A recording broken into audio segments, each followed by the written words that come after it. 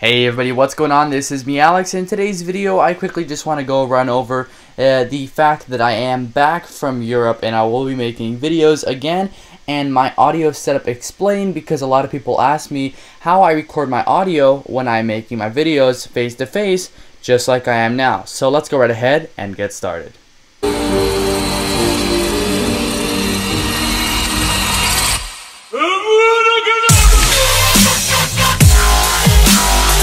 I guess I can get started because this video is going to be completely handheld using my little camcorder here. The mic I want to show you guys that I record all of this audio with is called the Samson Media Mic by Samson Incorporated, and they actually produce relatively reasonably priced mics at a great value. I really like this mic because it's very transportable. It will fit, and because the legs will actually just fold up, and it'll fit and looks sort of like a meteor. That's got its name, the Meteor Mic. And its quality is absolutely amazing for what I paid 80 bucks for a few years back. And since this is a USB microphone, it is not mountable to a DSLR camera like my 5D Mark III.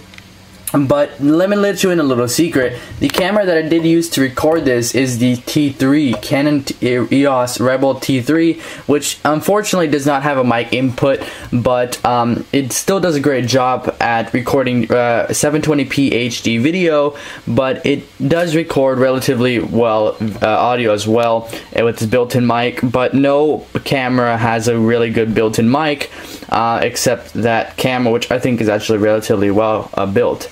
Now we can move on here to my computer. I just quickly want to show you guys what program I use to record the audio, and I do use the program QuickTime right over there to record the audio, as well as Adobe Premiere Pro CS6 to produce the audio and render my videos and edit my videos. So what I do is I open up QuickTime Player, and if we go over here, I go to File, so we can go ahead and go to File, and I go to New Audio Recording, and when I click on that, it brings up this window, which will then tell me here. And what I will do then is I will go prompt to exit, and I will go ahead and ask me to save it, and I will go save it to my desktop as Final, and I will go save this to, actually not my desktop because I do not want on that SSD. I'll save it to my terabyte, and then drive, 10 terabyte drive, Final audio setup.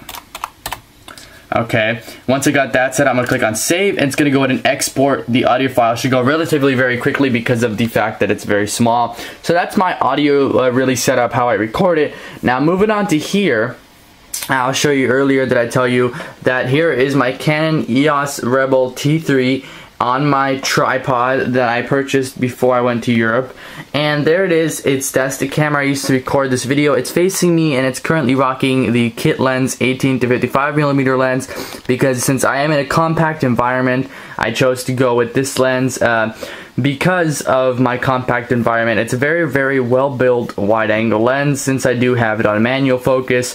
The Canon T3 does not unfortunately have a flip screen, so it is a little hard for me to record myself with this camera. That's why I would normally use my camcorder. But as you notice right here, you have the option to mount not a mic but a flash, because it does have a hot shoe.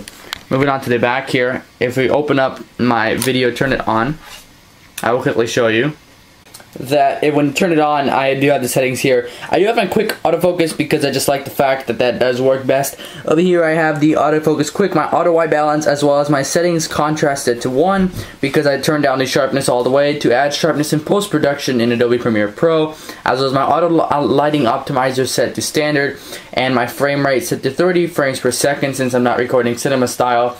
And it does give me the option. I do have my exposure set and locked at about at a 1.3 because it is a little dark in this room, and I do like to expose my videos, and I do have the grid on there. So because it does record amazing video, I do really like this camera, so that's why I purchased it in the first place. That's my camera of how I record my audio. And then my lighting, let me quickly go over that. So this is my room. And if we start over here, there's a bright 1000 watt light, fluorescent light, which is facing my face to be the front facing light to get all the shadows out. That's that little office light you see over there that just takes out mostly the shadows from the back. This light I use sometimes, but not very rarely, only if I'm recording like a room tour or something.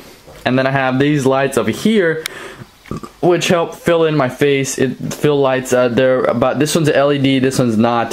This one just burnt out, but they all work very well for what I need it to. And I'll quickly run over how I film myself. So if I'm gonna go ahead and turn this camera over to myself here, and if we turn over here, this is pretty much how it works. If you go over here, this is the audio for my camcorder, so it's not that bad, but it does not record the audio like the mic does, surround audio. It's because it's not a condenser mic. It records all the audio that's happening.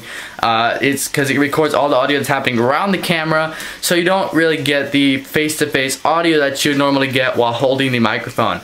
Now, quickly, I do not have a microphone stand, so if I just flip the screen so I can see this, I held my microphone for recording my video here.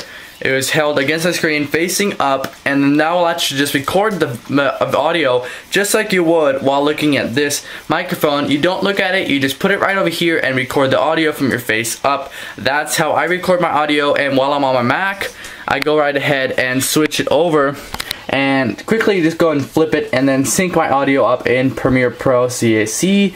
But I do own Pluralize, but I find that using Adobe Premiere Pro CC works better for me. That's my audio setup explained. If you guys enjoyed that video, please make sure to give it a thumbs up. Subscribe to my channel if you guys already haven't done that to stay tuned to the latest and greatest tech here on HDAlexFilms. Bye guys.